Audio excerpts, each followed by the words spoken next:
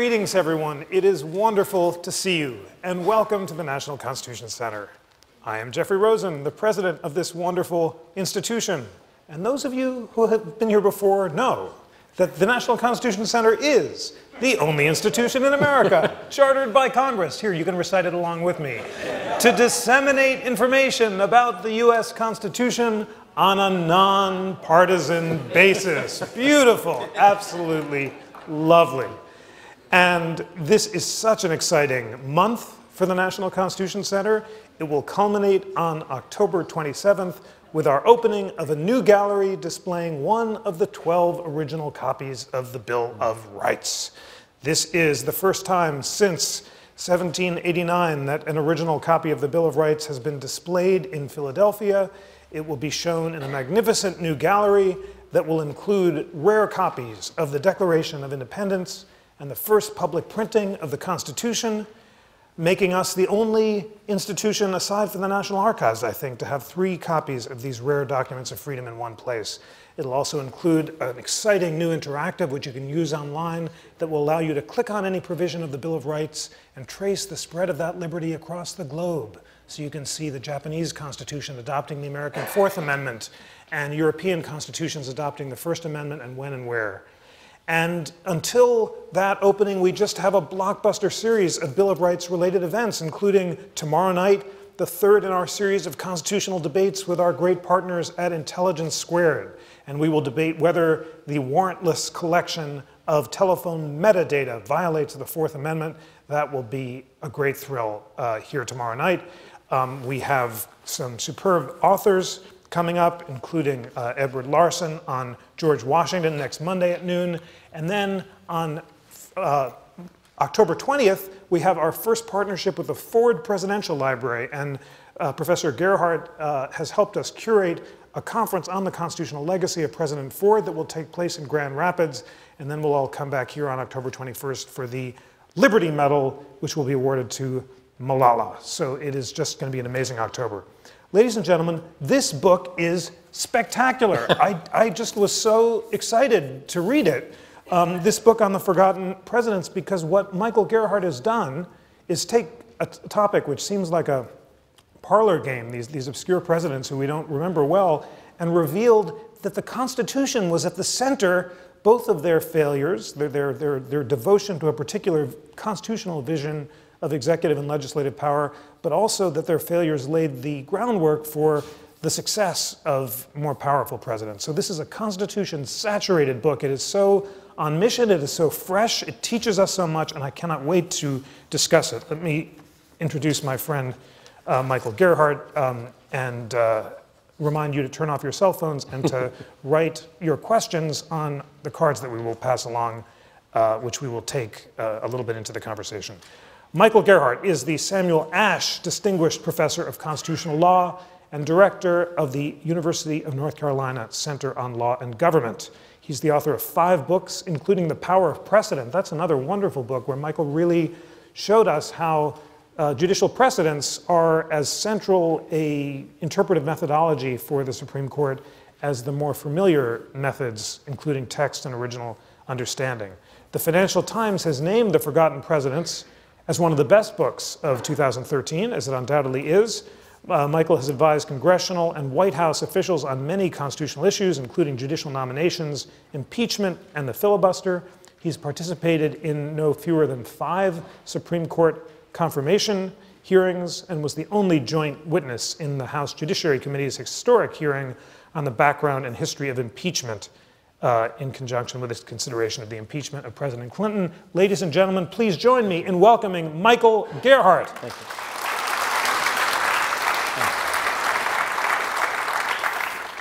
It's such an honor to welcome you to the Constitution Center, Michael, and let's begin by asking why you decided to write this book. It's a great question. Let me just say at the outset, I really appreciate the chance to be here, and as Jeff would know, as a fellow constitutional law professor, this is Mecca for us. I mean, this is the greatest place to be, and I'm sort of in awe of this place. I'm moving my office here later today. Please do. Well, you're an honorary fellow in every way. This is something that obviously comes close to our hearts. So, why this book? As you well know, and as you were just talking about, a lot of what I've done over the years is not just write books, which has been important in doing research on constitutional law, but I've also taken very seriously an opportunity to consult with particularly congressional leaders. And in the course of that consulting work, and I've encountered a lot of questions of constitutional law. And one of the things I kept encountering as I looked at things like the conflicts between presidents and Congress is how much of that work, number one, doesn't involve courts, but number two, how much of it turns on history people don't know. And a lot of what I ended up working on oftentimes were things like who made the most recess appointments in the 19th century, a fairly interesting and significant question sometimes. And it turns out nobody knows the answer to that question until now. And I thought it would be interesting to bring all that work together and look at it from the perspective of what it teaches us about the Constitution and the presidency.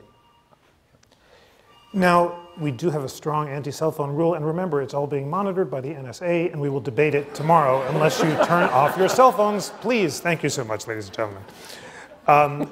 Okay, that's a very good reason to write this book. And as you say, what you learned is tremendously useful. The debate over President Obama's use of the recess appointment power is now informed by some of the history that you've uncovered here. You also have a great taxonomy for how to identify a forgotten president. So what does it take to be a forgotten? What does it take to be a forgotten president? Take a poll of this room and see who. Yes, exactly. It was actually a poll at my dinner table to see who remembered what. My kids are small, so that every president's forgotten for them. Or unknown, maybe more accurate. But you did say your son was quizzing you on Truman's vice president. Yes, my son Noah would like to quiz me on trivia about presidents. That's how I got trained to do the book. So I had to think a lot of different ways. How do you measure what's a forgotten president? And so in the course of trying to figure out that question, I went through a lot of different possibilities, and I ended up seizing on a few. One of them was, for example, looking at the history books that are used in middle school and high school. It turns out North Carolina State has a wonderful library there with all the books used in schools. And so we went and read every line of every history book and coded them to figure out which presidents were mentioned the least. So we even have a chart on the back as to who comes out at the bottom of that. And then we also looked at major research libraries. What books do they carry? What books don't they carry? And again, determine who's at the bottom and who's at the top. And we came up with a ranking of presidents, basically. Who's the most remembered, and I'll ask you that in a second, and who's the least remembered. And it's pretty clear, and each makes sense. Yeah. We had an amazing discussion just last week with Jeffrey Ward, the co-author of this spectacular FDR series, and the author of my favorite presidential biographies of remembered presidents. Is he the most remembered president? He's close. It turns out it's Lincoln. But of course, Roosevelt is way near the top, and maybe after this wonderful documentary, he'll be back on top. So it's usually Lincoln, Roosevelt, and Washington are the top three, to some extent in that order, although Washington might end up being second. Great. Well, we have 13 presidents with the distinction of being forgotten, although one appears twice, and that is Grover Cleveland, who was forgotten for separate reasons in each of his two terms. That's right. Doubly forgotten. Doubly forgotten. And I'd like to just go through them because they have such powerful constitutional legacies in turn.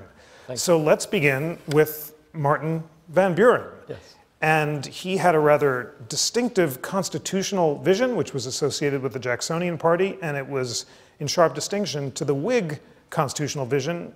Tell us what the Jacksonian and Whig constitutional visions were. So I'm going to try and keep you as awake as possible as I do this. No, it's interesting. It's all interesting. As we listen to this, it may be useful to think about how it may resonate with how we approach the Constitution today. So for the Jacksonians, I think there were a couple of things that were very central. One was the idea of the president being the only elected official in our entire system of government who's actually elected by all the people of the United States. So if you think of one person being representative of all the people, Jackson's approach was to say it's going to be the president. And I think most, if not every president thinks that way today. In addition to that, Jacksonians believed very strongly in small d democracy, though of course they were also big D Democrats. But they brought into a government, the idea that the people should rule, the people should have critical say about how government is run. So those are central to the Jacksonians. The Whigs were formed in part because they hated the Jacksonians. That should seem familiar to you, all of you. And they especially hated Jackson. But they also felt that much of what I just said to you was completely false, or at least was not being candid. So they thought Jackson was a dictator. They thought Jackson was a tyrant. The idea that the president could be that powerful and that uniquely attempt to consolidate a lot of power to himself and claim some authority over the other branches, they all thought that was wrong. They thought it was corrupting, and they opposed that. The second thing they opposed was the idea of factions, so they didn't like the idea that somehow the Jacksonians could represent factions. And lastly, I guess an additional reason, is that they simply felt they formed themselves in part because they wanted to become a platform for Henry Clay.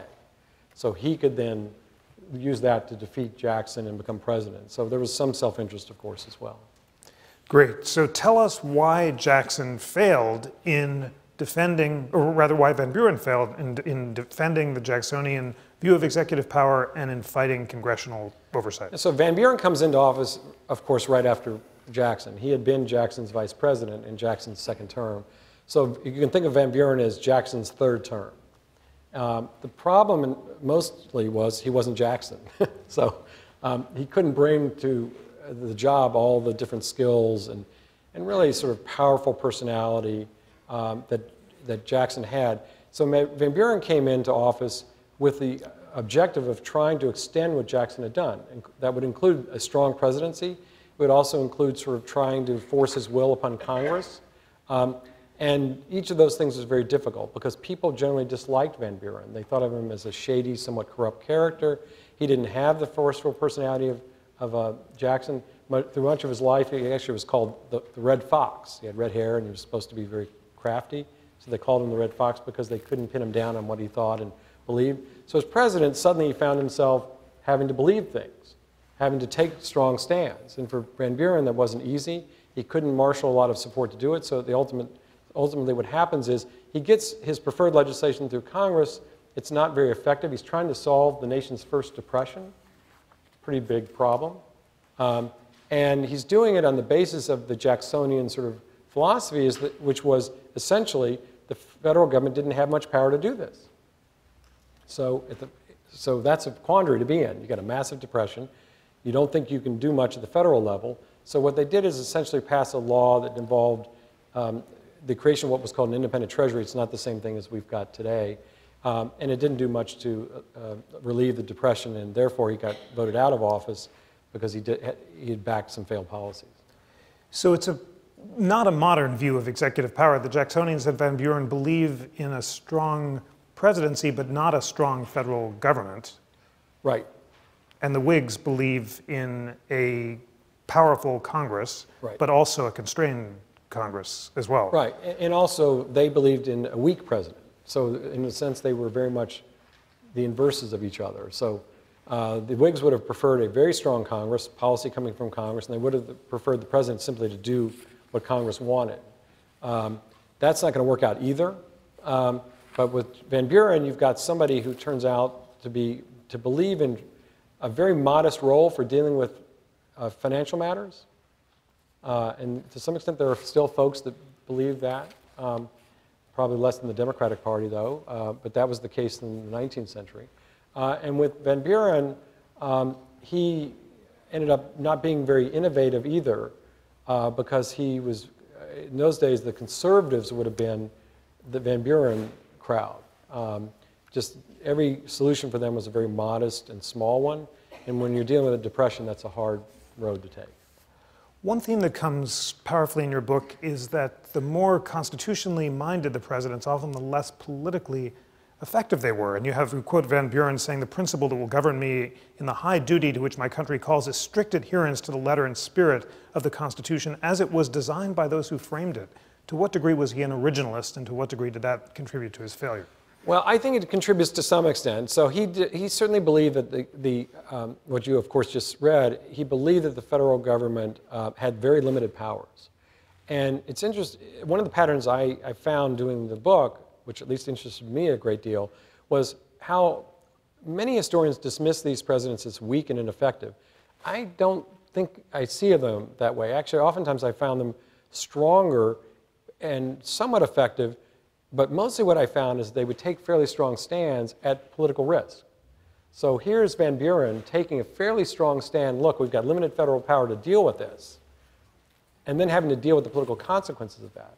Had he been much, let's say, craftier, or had he been much more small p political, he might have just figured, let's figure out a way that would appease everybody politically, put that through, and maybe that'll work and maybe not. No, he was willing to take the heat for doing something because of a constitutional principle, which is, I don't believe in federal power very much here, and therefore when this federal problem persisted, the Depression, he was going to be the person blamed for it, and he took the blame. Great. Okay, our next failed president is William Henry Harrison. Not a surprise since he lasted a month? How long 31 was it? days. 31 days. Okay, well, he had a limited opportunity for tremendous success. But you say, nevertheless, in those 31 days, he contributed something important, which was a growing resistance to the Whig notion of congressional supremacy and an understanding that the president actually had to take an independent stand. Tell us about that achievement. Well, maybe one thing everybody can think about as we go through this discussion is who's the least remembered president. So at the end, we'll reveal who it is. And a great and strong candidate for that is William Henry Harrison. You know, having been president for 31 days, he was the first candidate nominated for president by, first successful candidate nominated by the Whigs. And he wins the presidency, and therefore he's the first Whig president. The expectation is, from Henry Clay and others, that Harrison would be a very weak president. That is to say, somebody who would do the bidding of the Whig Party. If Congress wanted something, he would do it. If Henry Clay wanted something, Harrison would do it. And so what you see from the day Harrison's elected to the day of his inauguration is almost like it's almost like a comical sort of escapade where Clay is chasing Harrison around the country, trying to nail him down on certain appointments and certain policies. And Harrison's resisting that, which is an interesting response from somebody who's supposed to be a Whig president listening to a leader of Congress who was Henry Clay. And when they do talk, Harrison resists saying to Clay, oh, I'll do what you want. So by the time Harrison is inaugurated, though he dies very shortly thereafter, he's barely speaking to Clay. 2 weeks into his presidency, Clay leaves town. They're so alienated. Now that's, again, a very odd thing to expect from somebody who's a Whig president and the Whig leader in Congress was Clay. They weren't talking to each other. Harrison was beginning to realize that the Whig presidency was not going to work so much. He wasn't, in fact, at one point he even says to Clay, look, I'm the president, you go to your end of the Pennsylvania Avenue, and we'll keep it that way. Clay wasn't happy about that. He's a large character. Well, didn't his grandson had a similar moment where he, when the cabinet tried to impose a choice on him, stood up and said, I'm the president? Right.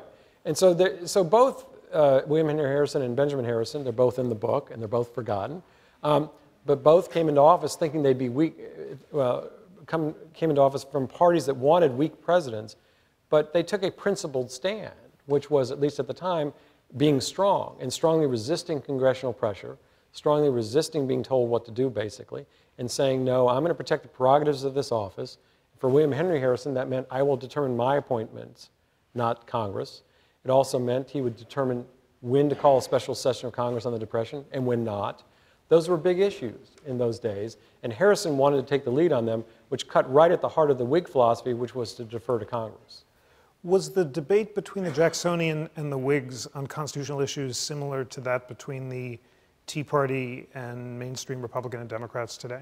To some extent. I mean, you don't want to overstate the similarity, but I think to some extent, I mean, especially if what you're talking about is trying to go back to first principles. So if your first principles are, for example, at least for some Tea Party folks, maybe, well, let's go back to really, really limited federal government. That may mean no Department of Education. Let's limit what we can do under the Commerce Clause and sort of draw back a good deal. That's to some extent where you'd find Van Buren. Yeah. But the strong conclusion of this book is that presidents who embrace that limited view of presidential and ultimately federal power failed. Well, they fail, but it's, again, it's not for a lack of principle. It's actually going to be, I think, at least the book suggests, they're failing because of a principle they're trying to defend. It's just not a popular principle. And it turns out sometimes the principle doesn't produce policy that's either effective or, again, popular. So the people want an energetic executive. That seems to be a theme that we run into time and time again, which is, well, people want to see things get done. So if there's a problem, they want to see it get solved, and sometimes they want the president to be part of that. And so one thing that these presidents have in common is they either don't solve the problems or they defend some principles which turn out to be not popular either within their party or within the more general electorate. Great. Let's turn now to Tyler, John Tyler, most famous, as you said, for resolving the question of whether the vice president becomes president on the death of the president. And there was a dispute, as you note, over whether the phrase in the Constitution that says that in the case of removal of the president from office or of his death, the same shall devolve on the vice president. And the question is whether the same refers to the office, the president's power and duties. Right. How was that resolved in the case of Tyler? Well, Tyler stood his ground. So Tyler's not even in Washington when Harrison dies. That's how fast that happens. I mean, Harrison basically gets sick on the day of his inauguration, and he goes downhill from there, which, by the way, is also rather interesting because everything we said about Harrison, you have to think about the fact he's dying as this is going on. So he's taking these rather strong stands at the same time his health is deteriorating. He dies. Tyler's at home. Tyler figures, I better get to Washington. He figures out on the way, he's actually a good lawyer out of William and Mary, which in those days produced some other good lawyers like John Marshall. And by the time he gets to Washington, he's got a plan. His plan is, I'm going to take the oath of office and become the President of the United States. Now, we'd all listen to that and think, yeah, that makes sense. Very few people he's encountering when he gets there think that way. His entire cabinet says to him, it's actually Harrison's cabinet says to him, you're not the president. You're the acting president, or you're the vice president acting as president, but you're not the president. And Tyler basically says, and he's got almost a speech he reads to the cabinet, but he basically says to them, no, I'm the president, and if you don't like that, you can leave.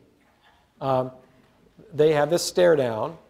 Tyler prevails, but not long thereafter, his entire cabinet, except for one, resigns in protest because they don't like the fact that he's actually trying to be president. Not only takes the oath, then he tries to be president.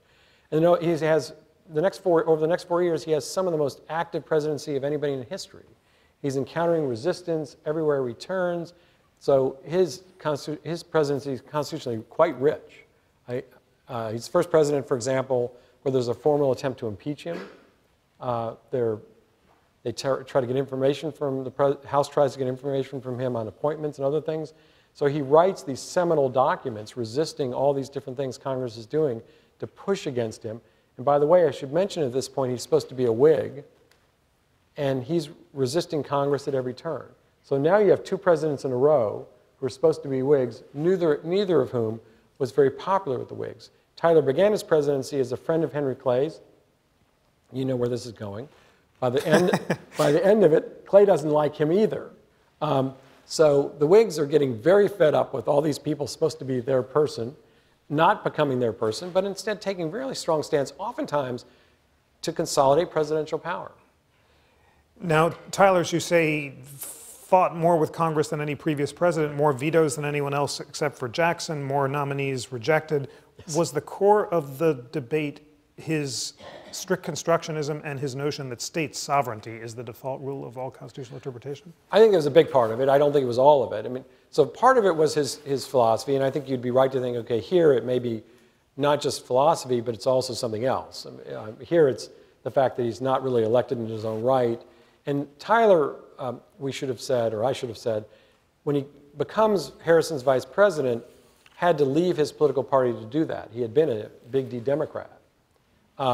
He becomes Harrison's vice president, then he becomes president. Whigs are thinking, okay, well, maybe he's one of us, but we don't really trust him. That was actually quite accurate. They end up not liking him either. So he ends up alienating both parties. So some of what's going on here, especially within the Senate, is they're not happy. Tyler's not doing what they want, not giving them the patronage they would want. and he's trying to protect presidential prerogative to name the folks he'd prefer. Actually, the people he's naming are not hacks at all. They're perfectly reputable, oftentimes really excellent people. They're getting rejected all the time. He makes 9 nominations to the Supreme Court to fill 2 slots. He gets only 1 of them confirmed. And all those nominees, by everybody's account, are quite well qualified. So it's very much a power struggle. And he's losing it in one respect, but he's also winning it in another. He's losing it in the sense that nominees are getting defeated. He's winning it in the sense that other presidents are watching. And other presidents are realizing he's defending our prerogatives, and they're going to appreciate that.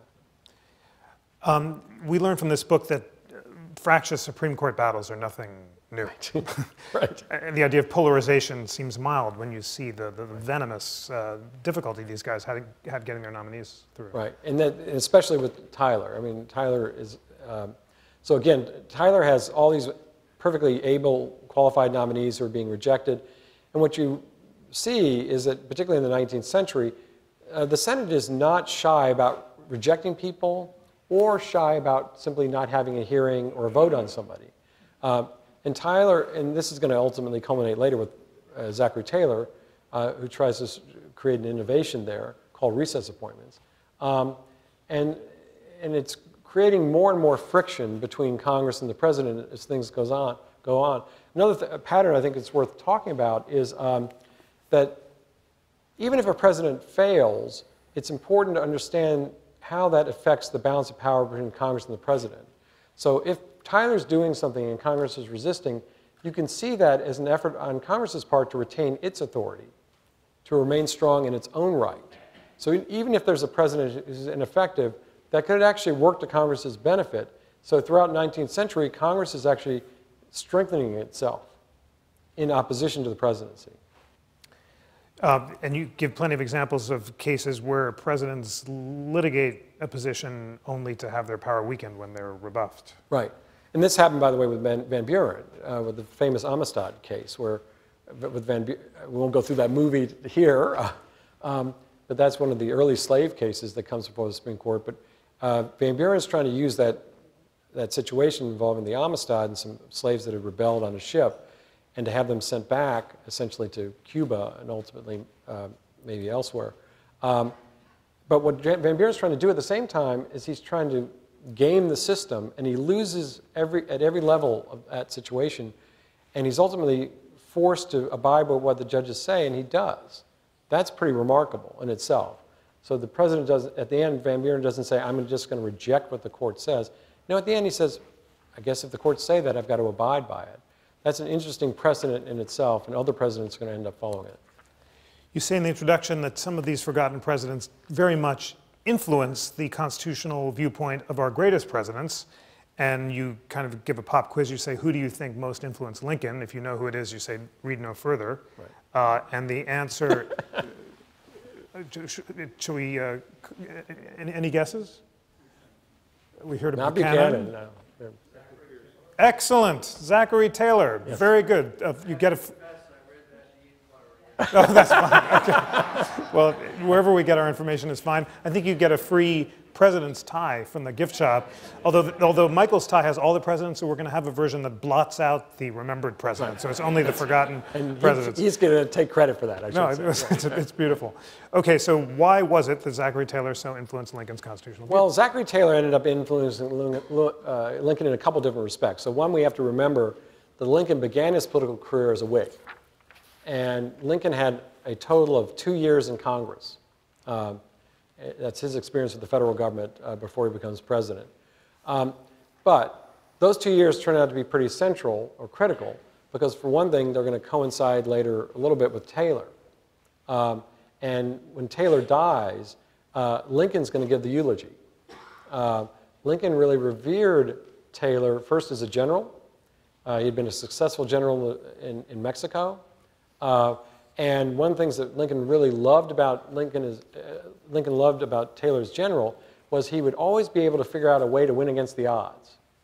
And this is something you might want to think about is for Lincoln later. He loved the idea that somehow Taylor was always able to figure out a way to snatch victory from the jaws of defeat.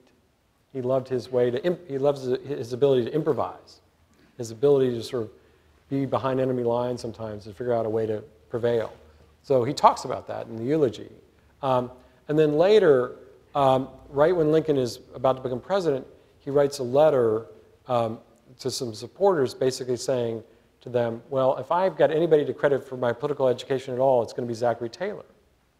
And it's partly because when Taylor was president, he ended up not doing political parties' bidding. He ended up, again, trying to be his own man. He created the idea of triangulation, the idea of sort of, I'm not going to be president of my party, I'm not going to do what Congress wants, and he somehow creates this sort of triangle where Taylor's really trying to sort of be president in his own right and to demand dictate to Congress what it does. Lincoln liked that. Lincoln actually thought that was a good thing. And lastly, the policy, Taylor had only one policy of president. It's kind of remarkable. He was president for 15 months. He had literally only one policy. But it was a critical policy. It was he wanted two anti-slavery territories admitted to the Union. One was New Mexico, the other was California. And so he came into office and he said, here's what I demand. Admit these as states, one after the other. Congress didn't want to do that because it would have tipped the balance of power in the favor of anti-slavery forces. Congress at that point was perfectly balanced between the two. And Taylor would have been happy to tip that balance. He demanded it be tipped. Congress said no, and Lincoln had to then respond by being innovative. Lincoln loved all that. I think he really took a lot of lessons from that. And you say Lincoln was also influenced by Taylor's views on recess appointments. Right. And so then what happens is after Congress resists what Taylor wants, and the Senate doesn't act on any of his nominations, does that sound familiar? What then happens is Taylor then turns to his Attorney General and says, let's think about recess appointments. And they do. They issue an opinion on, he has his Attorney General issue an opinion on recess appointments, taking a very aggressive stance. He actually makes over 400 of them. And that's a record, of course, at the time. Pretty much a record almost for all time. And Lincoln sees that as a good thing. His Attorney General is going to sign off on the very same philosophy. And it's a very robust view, which the Supreme Court has largely confirmed, and that is that anything can count as a recess. Any break in Congress will count as a recess, and a president can use that time to make an appointment. It doesn't work for President Obama because the court's going to say that turns out not to have been a break. But otherwise, if there is a break, a president can use it to make a recess appointment, and that viewpoint really gets its fullest articulation from Taylor in the 19th century. It was fascinating to see how deep the conflict over recess appointments stretches into 19th century history. Is the recent Supreme Court decision faithful to that history? I think it is, yes. Except for the fact that it's a judicial intervention. So throughout the 19th century, of course, the court was peripheral to this. The court wasn't a player. People didn't take their disputes oftentimes to the court. Sometimes they did, but not often. There's someone called out as the greatest influence on Lincoln, Buchanan, and that was the greatest surprise that he did not appear in your book. We at the National Constitution Center recently ran a blog post claiming that Buchanan was the worst president of all time, right, and were subject to a denial of service attack by inflamed pro-Buchananites. Basically, there are some very enthusiastic Buchanan partisans who attacked us and shut down our website in outrage against this libelous claim. Why was Buchanan not in? Well, I'm on your side. Okay. You're going to then be denied service as well. Oh, well, we're going to shut this program down. Yeah, right absolutely. Well, I think one reason why Buchanan is not forgotten is that very thing. That is to say, there are many people actually that do remember him by virtue of his being the worst president. So that's one. I mean, this book is not about evaluating good or bad. Yes. It's simply about sort of evaluating impact, good or bad, or at least identifying that impact. For Buchanan, there are a lot of people that think he was bad. A lot of those people, by the way, voted for Lincoln, and Lincoln became president. So I think Buchanan is not forgotten for a couple reasons. One is, I think just for historians looking back over the span of time, he stands out as being really bad in office. But the other is that Lincoln's presidency is defined by what Buchanan did. So much of what Lincoln had to do early on was defined by Buchanan. So if you're going to tell the story of Lincoln, you're always going to talk about James Buchanan. Okay. However you can get ink, basically, is worthwhile. Right. Fillmore destroyed the Whigs, signed the Fugitive Slave Act, and although Lincoln relied on his actions to oppose secession. Basically, his problem was signing the Compromise of 1850, which included these 5 really bad provisions? That's correct. So Fillmore had been Taylor's vice president. So one thing Taylor did do as the Whig president, as a Whig president, is he put Mr. Whig, who then was Millard Fillmore, as his vice president. This made Clay really happy. And then Clay died. Clay died actually right after Fillmore became president. And so when Taylor died, Clay, even though he was dying himself, was really happy. And he loved the fact that Fillmore was a Whig, is an old friend of his, founder of the Whig Party. And so Clay's last days in some respects were not so bad because he thought, okay, finally we got a really genuine Whig. The only problem is what happens next. As you say, Fillmore then signs a very controversial piece of legislation into law. Taylor would have refused, and it's called the Compromise of 1850. It included the Fugitive Slave Act. Very controversial law. One thing it required was states that ended up housing fugitive slaves had to take a role in returning them to their masters. And there were 9 states in the Northeast that said they weren't going to do it. They refused to comply with that federal law. Does any of this sound familiar? Some of them even threatened to secede. So Fillmore and his Secretary of State was a very able lawyer named Daniel Webster. And what they started doing was putting together an argument for why every state in the country, everybody else for that matter, would have to comply with federal law. Doesn't matter whether you agree with it or disagree with it. Federal law applies everywhere, and it applies everywhere the same. So it applies to the South, it applies to the North, and northern states would then have to comply with federal law. If they don't, it's called treason. And the other problem is they don't have the authority to secede. Well, what Fillmore just did was he just mapped out the basic philosophy that Lincoln's going to take into office later. Lincoln comes into office, southern states are trying to secede. Lincoln's thinking, wait a minute now, this is just like what Fillmore said and what Webster argued. We're going to use the same logic now to say you can't secede. And the other thing is, if it's federal law, people have to comply with it everywhere. So this is pretty much becomes the framework for Lincoln and his presidency. So I remember vigorous debates with my dear friend and teacher Akil Amar during the first weeks of law school. And Akil said, really, secession was unconstitutional at the time of the framing because James Wilson said, we the people of the United States, not we the people of each of the several states were sovereign. Your history suggests the story was more complicated, in fact. Well, I think Akil's going to agree with this. I'm pretty confident he does because we've talked about it. But I think that the story is more complicated, but you come out the same place. So there is this concept that we are sort of a United States and it's indivisible. And that it's not a contract that people can come and go from or leave if you just pay enough damages or whatever else. And I think that that's basically the theory that Fillmore's trying to put forward, which is the states here are just almost like agents of the people. And it's really about the United States and the people that are all together or form together the United States.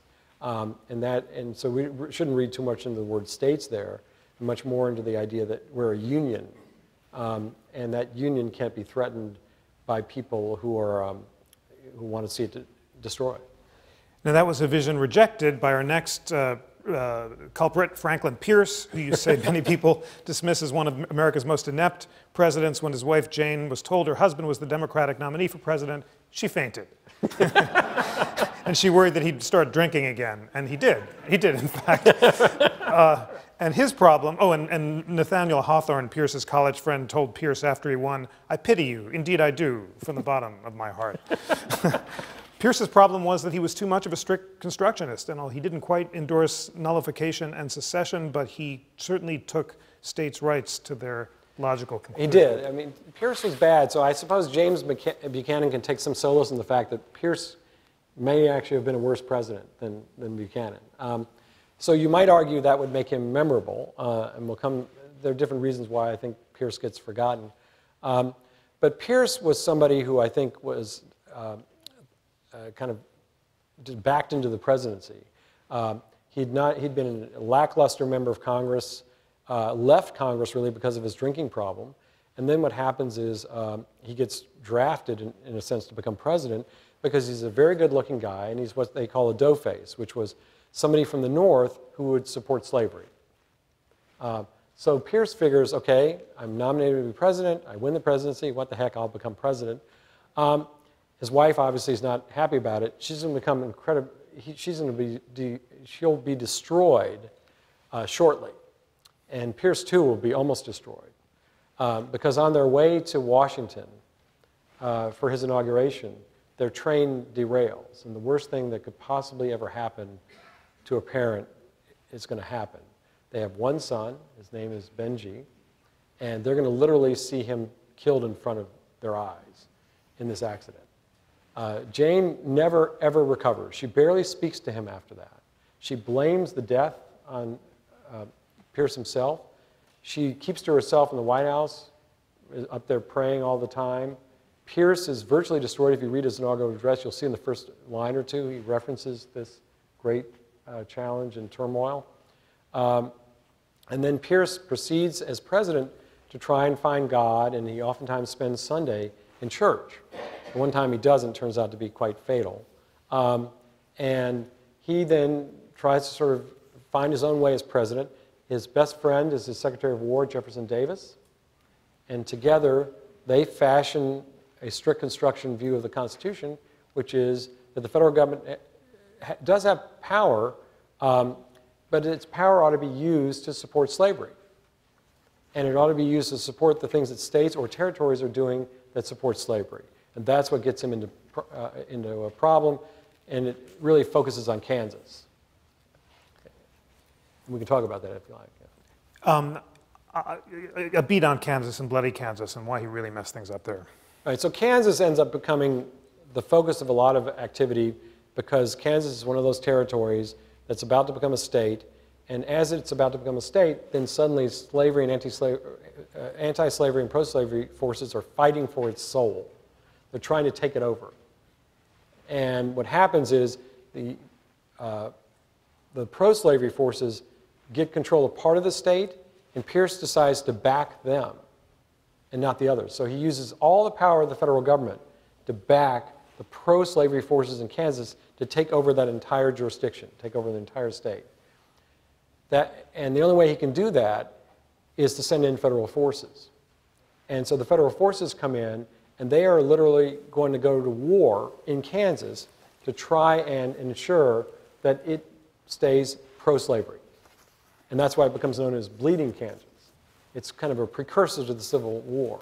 We're going to see what happens. And Pierce is remarkable because he doesn't hesitate to use federal power. This is not a weak president. He's very happy to be strong. He uses every federal power he can find to force slavery down the throats of the people of Kansas. In fact, there's a famous cartoon done at the time that literally shows that. It's kind of a disgusting cartoon, but that's what it shows. And the end result is that Pierce is hated in a lot of places because he doesn't stand against slavery, and he ends up standing up for something that causes him a lot of support elsewhere. And the end result is he loses out the nomination of his party to his ambassador, James Buchanan, which is pretty remarkable. It shows you how far Pierce had fallen. And he spends the rest of his life defending what he did, which doesn't help either. So Pierce is pilloried everywhere. Even at Bowdoin, where he went to college, they removed his name. At one time, there's a debating society named for him. They took his name off the debating society.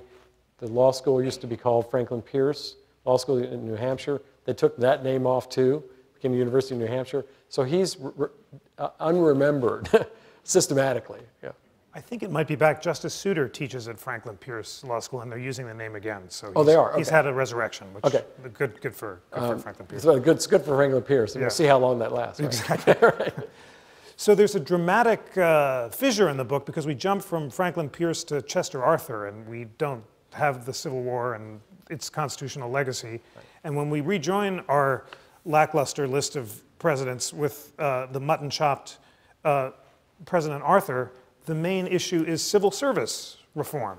And he seems to actually do pretty well on that. He's expected to be a stalwart and to oppose civil service reform, but he surprises everyone by supporting it. Right. He surprises everybody by doing a lot of things. So Chester Arthur would be a candidate to be the most forgotten president if we simply if we describe what ought to be the characteristics of somebody like that. Chester Arthur's greatest accomplishment before becoming vice president was to be the collector of the port of the city of New York. And he was fired from that for corruption. That's all he'd done before he became vice president. So there are a lot of people who, when he became president, thought, my God, we are dead. I mean, this country's over. And the biggest problem Chester Arthur had, besides what I just described to you, is that the reason why he did anything at all was he was the political lieutenant of a guy named Roscoe Conkling, a very, very powerful politician within the Republican Party. And Arthur's reputation within the party was known as, he was known as Conkling's creature. That's what they called him. So Conkling's creature becomes president of the United States. The question is, what's he going to do with Conkling? What's he going to do with patronage, which is what Conkling would want? And what's he going to do about this one huge problem that Garfield didn't solve before he died? And that is this problem of patronage and the idea that maybe if we had civil service, we could have people that become expert in government and professional and not just political hacks. And interesting enough, the president that solves that problem is Arthur. He thinks, okay, I'm going to try and do the right thing. And I'm going to back this law. He helps push it through Congress. He signs it into law. It's called the Pendleton Act. And this is the act that is now the foundation for the modern civil service law. And it's Arthur that brings it into being. Did Conklin have a role in the assassination of President Garfield? Guiteau, the assassin, cried out when he shot Arthur, "I am a stalwart. Arthur is president now." As best we can tell, he did not. So the stalwarts were a wing of the Republican Party.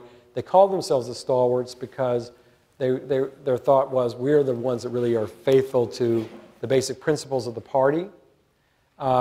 And Conklin was a stalwart, as was Arthur. Guiteau, who shoots Garfield, by all accounts was insane. And he had been an applicant for federal office because he just had this insane idea that he was qualified and had tried to persuade people to appoint him to different things. They wouldn't because they realized he was crazy. And unfortunately, he kept the idea in his head and eventually shot Garfield, thinking that if he got rid of Garfield, Arthur somehow would appoint him to something. But it wasn't so much that Conkling was behind it, or the stalwarts or anybody else. I mean, the best evidence we have is this was an insane individual, and unfortunately he had a gun. Okay, we have 2 chapters devoted to Grover Cleveland, who, as he's not totally forgotten, because I learned about him in middle school as the veto president, although absolutely. You tell us that you went to a good middle school. No, I had some great teachers, but I remember an old book that showed him signing the vetoes. But you tell us that there were more vetoes in the first term, something like 400, than in the second term, 170. What were the different conceptions of his 2 terms? And tell us about his view of the Constitution and his notion that his job as president was to keep the government within its constitutional limits. So what you've just described is how he was the first term. So when Cleveland comes into office the first term, he's very much like Van Buren, but maybe even more so. He actually would have been a good Whig. His view was the first term, I will, in fact, try and not abuse my powers. I really believe that Congress should take the lead on things, and I won't even get involved with Congress. That is to say, I won't get involved with the discussion of legislation, lobbying, or anything like that. So what that left him with was only a couple things. One was trying to make nominations, and the other was vetoes. And the reason he ends up casting so many vetoes is he felt that there was no authority in Congress to give pensions to veterans of the Civil War. And so he kept vetoing those pensions, feeling there was no authority to give that. So it was a very narrow view of what he thought Congress should be doing in that regard. Otherwise, he would sign what Congress did. And Cleveland also had a view that the president should only use the veto power if something was clearly unconstitutional. Well, he just thought these were clearly unconstitutional. So he set a record the first term. The second term, which then didn't directly follow the first, he comes in as a different person. He comes in the middle of another depression, and now he actually almost takes the completely opposite view of the presidency. Now what happens is he thinks, okay, the president's got to be much more energetic. I've got to push things through Congress. He bullies Congress, threatens Congress, tries to get it to do whatever he wants with regard to this depression. He vetoes some laws, but he's a very different kind of chief executive. In fact, he's the chief executive that Woodrow Wilson will later think is the only significant one in the last 25 years of the 19th century. Wilson thinks there's nobody else who's significant, but Cleveland was. And actually what he is the first modern president. What changed Cleveland's mind? I think the Depression, I think his loss, I think his wife, I think all these things sort of come together, and he's of a view when he comes into his second term that we've got to do more to fix things. And I've got particular ideas about what that is, and I think the president is a part of this process, and I think I'll veto less, and maybe we'll achieve more if Congress does what I say. You mentioned that he was the first modern president. Is that pre-modern view that you could veto, Civil War pensions because it's unconstitutional? Could that be even sustainable today in an age of plebiscitary politics? It would be so unpopular. Could a president get away with that kind of view nowadays? Well, it didn't make Cleveland popular, which is one reason why he gets not re-elected the first time. And so I think that it becomes harder. I also think what happens more today, and this is partly what Cleveland somewhat attempts to do, just doesn't do well, and that is presidents start trying to work more with Congress. People throughout the 19th century are just not sure to what extent presidents and Congress should be working together and battling each other. And Cleveland is slowly moving us toward a view that maybe things would work a little more efficiently if presidents and Congress actually work together. There's political party does introduce a huge problem in that respect. And Cleveland, I think, also simply has a problem in that, problem may not be the right word, he was actually somebody who was incredibly honest. He had tremendous integrity. And he simply didn't believe in bending his principles. He just didn't believe in doing something he thought was either a bad policy or just not a good idea, or something that just smacked of him of patronage or something that wasn't good idea. So that made him a little harder to work with than maybe some other presidents. He must not have liked the job so much. In one of the Jeffrey Ward books, there's the story of how the young FDR is taken to meet Cleveland and sits on his knee, and Cleveland puts his hand on his head and says, "I have one wish for you, my little man, that you may never become president of the United States." That didn't work out either. No, it didn't work out. Benjamin Harrison, as you say, the fact that a president's forgotten doesn't mean they're bad, and you note that Henry Adams, who disliked Harrison personally, ranked him among our best presidents, and Adams, of course, was no easy critic. He signed landmark Commerce Clause enactment, the Sherman antitrust law. He created the federal circuit courts and the Supreme Court's discretionary control over its docket. And he had 4 Supreme Court appointments, reshaping the court more than almost any other president. Tell us about why he was so influential. Well, you certainly have reviewed some of the really salient things he did. So this is remarkable for a man who most people actually personally disliked. But it was because he was actually somebody who would try to get laws through that he thought were sort of the right laws to get done. He actually would have weekly meetings with members of Congress, have them over to his house, White House for dinner and stuff, and actually would try and work with Congress to get these laws through. So it was almost revolutionary at the time. He's getting a lot of sort of what were then pretty progressive laws through, the Sherman Antitrust Act, for example. And the difficulty he's got is he just was such a difficult character. Didn't like people, which is a real problem for a president. And so that came through. It also came through with leaders of Congress who hated him. The person that also tries to run against him was his own Secretary of State. So there's a lot of problems he's got in the sense that he can't keep his administration together. While at the same time, he's getting a lot through Congress. So he's actually pretty successful, as you just pointed out.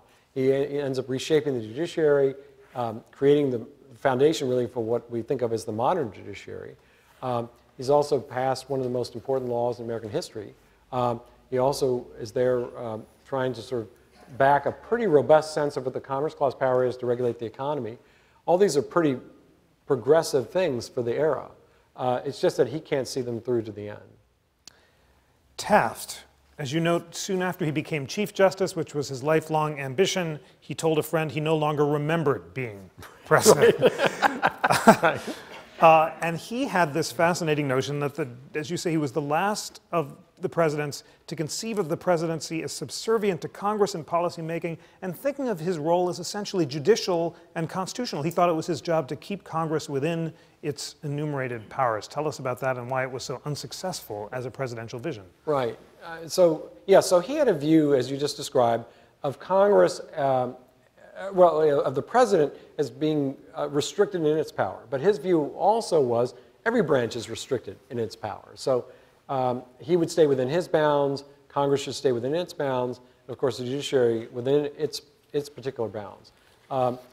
And Taft, unlike others, was very, very committed to trying to stay within those boundaries. He was somebody who just simply would not do anything that he thought was political for the sake of being political. So he didn't like going out and shaking hands. He didn't like giving speeches. He didn't like doing a lot of things that we think of presidents liking to do. Those are going to hurt him politically. Substantively, he's actually going to get a lot done. He'll get a variety of laws through, again, broadening more or less the extent to which the federal government is regulating the economy. So the foundations really sort of are almost modern economic regulations are all being laid at this time. He's going to completely revolutionize the judiciary through 6 appointments to the Supreme Court, which is remarkable. 1 term, 6 appointments. That's incredible. And he's very deliberate about what all of those are.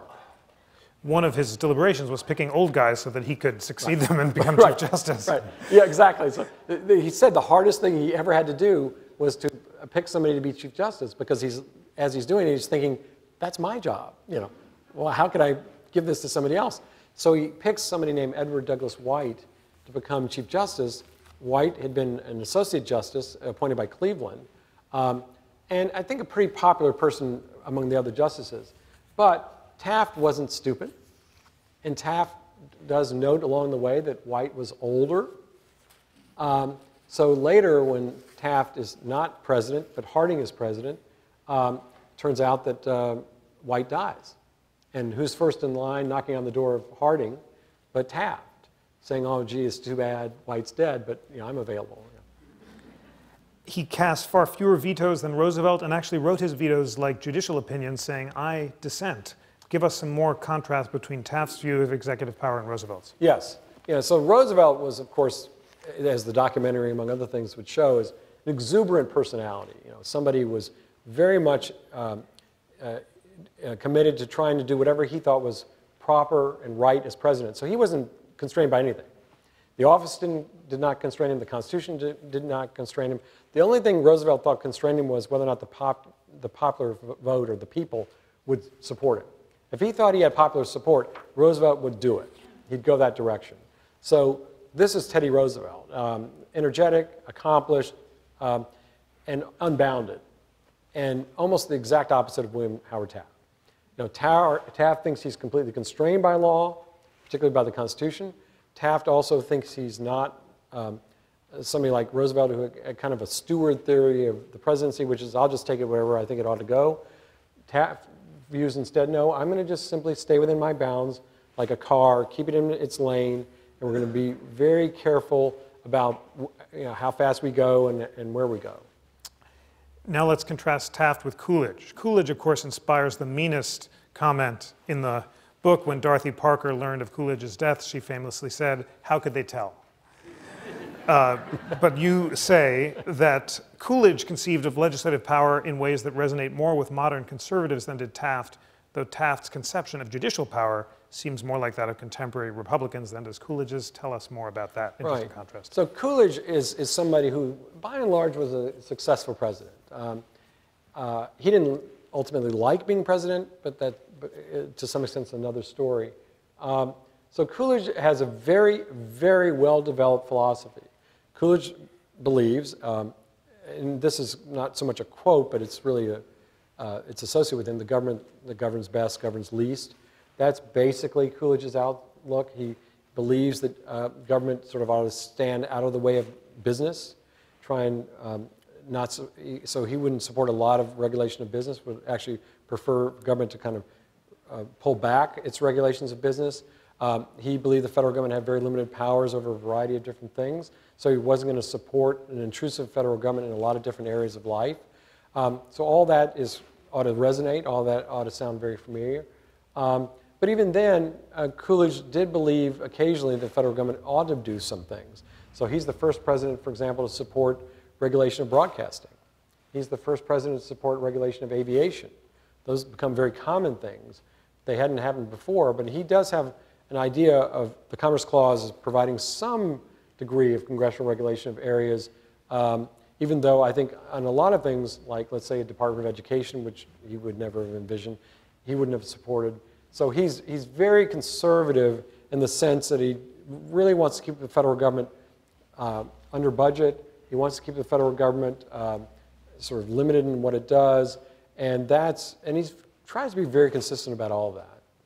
But he does, as you note, although he believes the Constitution restricts the power to regulate the economy, he also believes that the power of the federal government includes cultivating the moral character of Americans. What kind of moral cultivation did he support? You're right. And so he had a particular view that the government did have a role in trying to shape people's character.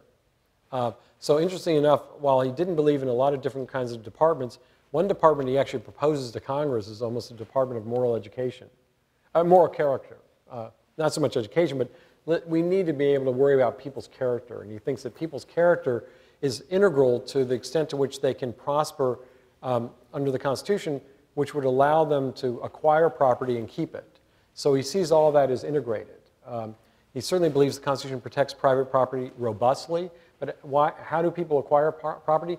Well, if they're good at what they do, and if they're good people, they'll acquire things. And so he takes a lot of care over the extent to which that can be done. He gives a lot of speeches about the importance of moral character and does see a role for government. But Congress, interestingly enough, of course, doesn't think that ought to go anywhere.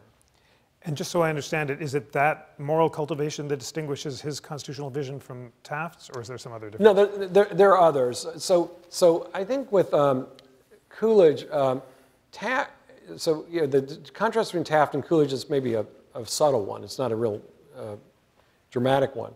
But I think what Coolidge does, a little more than Taft, is he actually wants to pull it back even more so, I think, than Taft did. So, for example, Taft actually did support some areas of conservation, the federal government sort of enforcing what we might think of as environmental laws, things like that. I think Coolidge would not have supported that. So there's a lot of areas where Taft thought the government should go that Coolidge would have pulled back on. And then I think there's a second thing. He thought government did have a role in cultivating character, which Taft wouldn't have agreed with at all. And then lastly, I think he would have agreed by and large with Taft's views on construction. So he would support the idea that the courts should be very strongly protective of private property, which of course is what Taft believed as well, and also very supportive of a constrained federal government. So in those regards, they had a lot in common. Great. Well, we leap from Coolidge to a far more recent president, and that's Jimmy Carter. And I'll just ask you right away, why Carter? I get in trouble for it, that's why. So, okay, that's right. I got to get in trouble for something. Most people don't care that much about forgotten presidents, so let's pick somebody people might remember. I think Carter is forgotten for a few different reasons. One of which is, even if people do remember him as president, they don't remember what he did. So that's pretty remarkable for a time period. It's remarkable for a president who pretty much existed and was president when most of us were alive. And so the very fact that he's forgotten for much of what he's done is one reason. I think that a second is that I think he is forgotten in a more objective sense in a lot of different respects. So if you look at history books and other things, he rates really low on the extent to which he's mentioned. Remember those criteria we talked about at the beginning? He ends up being really low in a lot of those criteria. And he's also sandwiched between two other presidents who are going to be more remembered. One of which is Ford, who's associated with Nixon. The other of which is Reagan, of course, is well remembered. So all that diminishes Carter, and the more he's diminished, the more likely he's forgotten. You say one of Carter's problems is that his constitutional vision was muddled. He actually was not a supporter of Roe v. Wade. No, which was interesting. He was critical of Roe v. Wade, though maybe not energetically so. He didn't come out a lot and criticize it, but he didn't personally support it. So therefore, he didn't personally get involved in doing stuff to support it. That alienated him from some parts of the Democratic Party as time went on. And it also meant that he had brought into the Democratic Party some people he couldn't keep there.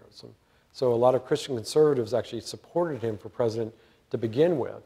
But as he was trying to keep their support and maintain his position on Roe, the Democratic Party itself was moving in a different direction, and that meant ultimately he was going to lose their support. It was fascinating. An anti-Roe, pro-affirmative action Democrat Right. obviously is going to have a challenge maintaining Right. his base. Exactly right. So he was very much pro-affirmative action, though. So in his presidency, it coincided with a case called Bakke, but he ends up not wanting to sort of go the road, follow Bakke. So he tries to take the presidency and say, look, we don't have to really comply with that so much, and he tried to figure out a way for the presidency to support affirmative action. I have so many constitutional questions coming out of this wonderful book, but one of the most urgent one I have is, why is it that constitutional debate was so central to all of the early presidencies you describe all the way through Coolidge, where the presidents are making arguments and vetoing bills in constitutional terms, and then that just stops? And even Carter's constitutional positions are muddled, and he relies more on the Supreme Court than on his own constitutional vision. Why was that? Why has that happened? It's a great question. I think I can give you an estimate of an answer. I think it's hard to know what the right answer is. I think there are probably a few things. I mean, one of them is I think it stops because the media is going to become a much bigger factor in people's lives, particularly presidents' lives. So much of what they're going to do, everything they say, is now going to get covered much more copiously. And I think that has caused presidents to be a little more circumspect about what they have to say. Much of what characterizes those earlier presidents is they were less circumspect about what they had to say. They didn't mind sort of calling people on the carpet. They didn't mind being tougher. Or in Taft's case, he would have probably just not wanted to go on TV at all. And in fact, some of these folks probably wouldn't have been elected because they weren't very media, they just wouldn't have come off very well in the media. So I think the 24/7 coverage of it all makes circumspection more likely. I think a second factor is the very way people become president and get nominated by their parties is very different now. So it's much more, the parties have much fuller sort of vetting of people, and that also tends to sort of sometimes knock out folks that would have more extreme views. Some of these folks that become president actually do have pretty extreme views early on. But over time, I think what you see is a process that tends to cut out people who have extreme views and more, find folks that are closer to the center. So I think those are all factors that play into this. Along with me, our great audience recited our congressional mandate to disseminate information on the Constitution on a nonpartisan basis. Right. But I do detect a theme in this book, which is that presidents who have adopted a radically limited vision of both presidential and congressional power have failed. I think that's true. I think that's also nonpartisan. So I think it's true, again, for a variety of reasons. One is, and maybe one of the most important, is that our system of government, the very Constitution itself, has set up a system in which the branches that tend to acquire power are reluctant to give it up. So one thing you can see as a constant throughout American history is as each of the branches gain power, you don't see any of the three branches wanting to give it up. And so a president that tries to come in and attack that or work against that is going to end up having one or more branches working against him. And not to mention the political party as well. And that becomes a real problem over time. So you don't see presidents, for example, even to this day, saying, well, I'm not going to go use all that power some other president acquired before me. The same thing is true for Congress. If Congress enacts certain kinds of laws, you'll see Congress still trying to work on that page and work forward from that. The Supreme Court itself, it may be different, certain outcomes may be different in different cases, but I don't see the Supreme Court, for example, which has acquired broader and broader judicial review, saying, oh, let's give it up and defer more to the other branches. Instead, it continues to use that power. So I think that basic dynamic that the branches each have to kind of keep what they've acquired works against some of this. Yeah. Could you imagine a constitutionalist president being elected today, as President Mike Lee or President Ted Cruz? Ted Cruz came here and gave a great speech on Constitution Day. Could they be elected, and if so, would they succeed? I think that it's possible they could get elected. I think they would find it very hard to do what they set out to do. And part of that, interestingly enough, is because of the Constitution. So the other thing we haven't mentioned, which is probably worth mentioning, is that sometimes to do radical things, even to cut back on things, requires using the institutions that are set up. So if you want to cut back on certain things, let's say, for example, eliminating the Department of Education, you'd have to get that through Congress. And I'm not so confident you'd be able to get that through Congress. You still have things like the filibuster, for example, in the Senate. You have other things going on in the House. Would that be possible? I think you'd get some things done, but I think what you'd find is moving in any particular direction in an extreme way is very difficult given the very structures we've got that are set up to stop those kinds of extreme movements. Great. Well, I think we have time for just one question, but it's an excellent one. Can you compare Congress's struggle with Tyler with Congress's struggle with Obama? And more broadly, how would you advise Obama in his constitutional struggles with Congress in light of Tyler and other presidents? Yeah. And I've got how many minutes? No. Well, I think there is a limited analogy you can draw. Tyler, I think, was unpopular because he wasn't elected in his own right. He'd been a vice president who had become president. But he was already unpopular even before that point because he had essentially dissed both political parties. Again, remember, he left the Democratic Party to run with the Whig Harrison, and then when he's the Whig president, he's not really doing what the Whig Party wants, and they actually expel him from the Whig Party. So he's literally a man without a party as he's president. That sets up a lot of friction already. I think with Obama, I think the friction results from different things. I think the friction, at least in my view, results in part from racism. I think some of it results in part because he's a Democrat and maybe some of the policies he's enacted. So that friction, I think, generates from sources that are different than Tyler, and how you then get rid of that friction would be different as well. Tyler could never join a party and therefore get rid of that friction. With Obama, I think, so it gets us to the advice part, what would I advise? I would advise that you still have at least 2 years left, and you need to get out of the office more. I think going up to Capitol Hill and meeting with folks is not a bad idea. I think even if you can't reach deals with them and coordinate with them, putting a spotlight on your attempts to do that would be very effective, because either it'll look like people don't want to work with you, or they'll try and come up with something. So I would suggest trying to do more openly, to find common ground with people, whether it's in the House or the Senate. And of course, he's trying to use the executive orders more, but I think that has a limited utility because it only depends on the extent to which the next president wants to extend them.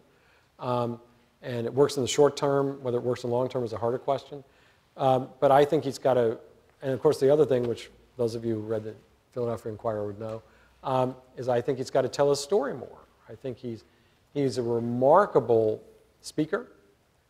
He hasn't used that gift enough to rally support for things while he's trying to get stuff through Congress and trying to rally Congress to his side.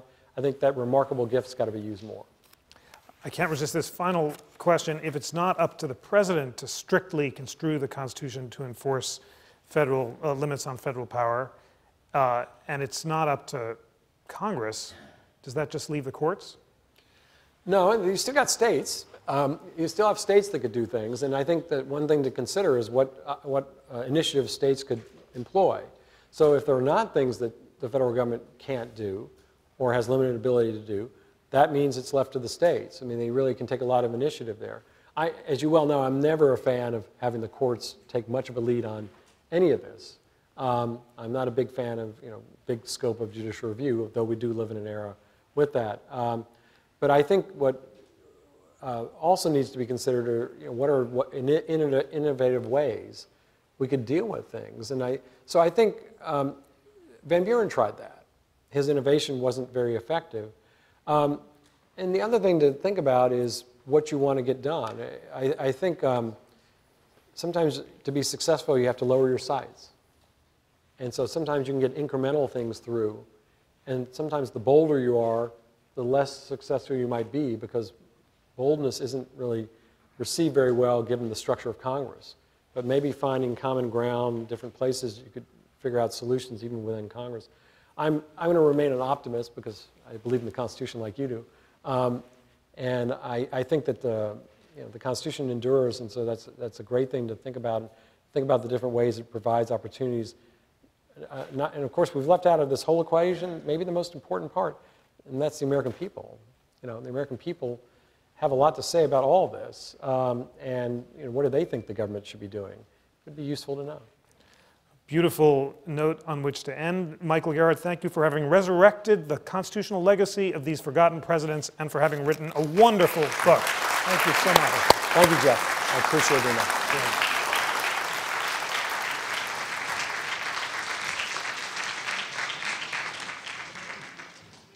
There is a book signing and book sale, so please come meet Michael Gerhardt.